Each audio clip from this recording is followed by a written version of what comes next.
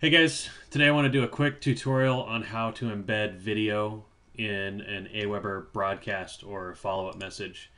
What I have here, just to save some time on the tutorial, is a partially done broadcast that I'm setting up. I've got some of my content ready to go here. The next step is to embed the video. So let me show you how I do this. I'm not sure what other ways there may be, but this is how I've done it quickly and easily and effectively for months now. Okay, so I'm going to go, you're typing, you got to click out of your text box to get these selections to work. I'm going to throw an image in here and I'm going to link my video to my image. Okay, so let me go find my image here.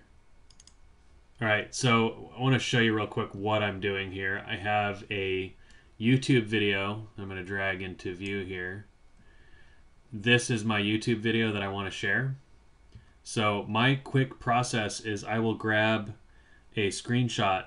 I'll frame just this box here, my video, and I'll save that on my desktop. Okay, so I've already got that. It's sitting